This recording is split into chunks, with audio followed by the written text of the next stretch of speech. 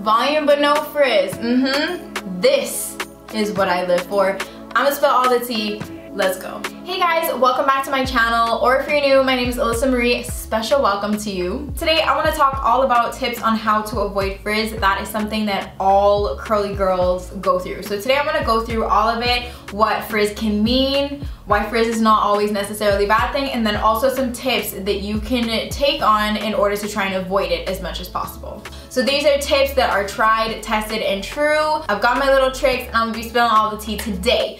So before we get started, please do make sure that you are subscribed to my channel. Just go ahead, hit that button, and also hit that little notification bell if you want to get a notification every single time a new video drops.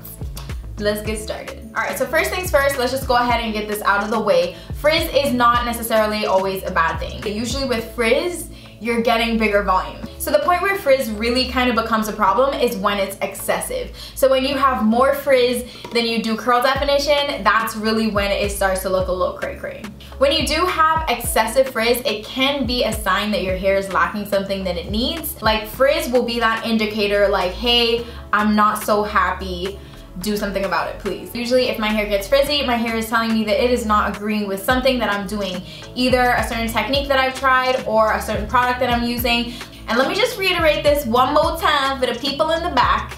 Frizz is very normal. It's a very, very normal thing for your curly hair to have. Curly girls have frizz. That is just a part of the game. That's how it is. But when it's excessive and it's much more frizz than you normally have, that's when your hair is actually telling you something, and that's where there's usually an issue. So my first tip for you guys to avoid frizz is to use a satin or silk pillowcase. That can really save your curls, even your skin as well, like so much.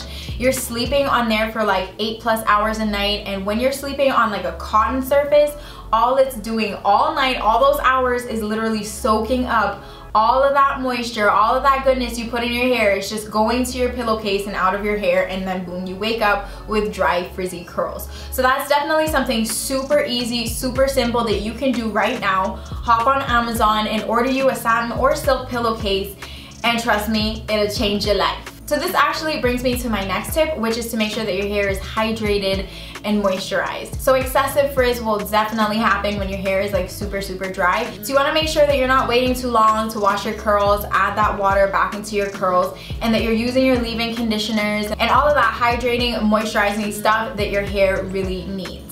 I would say you definitely don't want to wait longer than a week to wash your hair, but on the other hand, I would also suggest that you don't wash your hair more often than like 3 or 4 times a week. Especially if you have hair that's my length. If your hair is a lot shorter, you just have a cute little TWA, then disregard that. You don't have to worry about that too much. When I had my TWA, I was washing that like every single day. There's really nothing wrong with that, and with a TWA, like you really can get away with all that stuff. Like it's really difficult to actually damage your hair once it's that short. But when you have like longer curls, you definitely don't want to be washing your hair more often than like every 3 to 4 days. And when you're washing it, that water is bringing back all this kind of moisture to your hair, and then you're sealing it in with your products, and then boom, you've got happy, moisturized, and hydrated curls. So really the aim of the game here is finding out what works for your curls. So for me personally, I like to wash my hair every 4 days, 4 to 5 days or so, depending on my week, depending on what's going on, depending on if I'm too lazy or not, but I definitely don't go further than a week at all. Like 7 days is my 100% max. So yeah, you just gotta work out what works really good for your curls. Some people have to wash their curls every 3 days. It really just depends on what your curls are doing. But I would definitely suggest somewhere in between 4 to 6 days and just see how your curls respond. All right, so next tip, something that you can do right now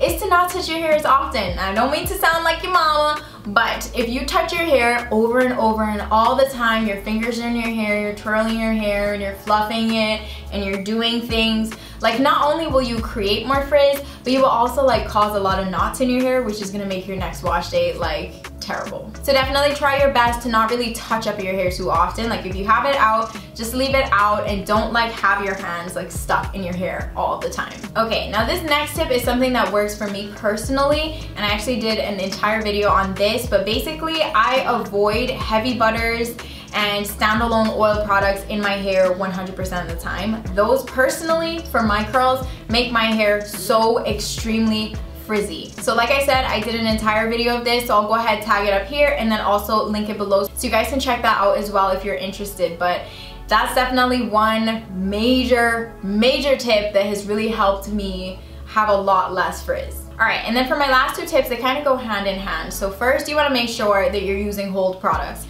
And by hold products, I mean a curling custard or a gel or a mousse, something that offers hold for your curls. When you use those products, they really keep the frizz in control. And my other tip was gonna be to apply those hold products while your hair is soaking wet. That has been also tried, tested, and true for me throughout my entire natural hair journey. I always, like, it doesn't matter what product it is, I am applying it in the shower while my hair is soaking wet.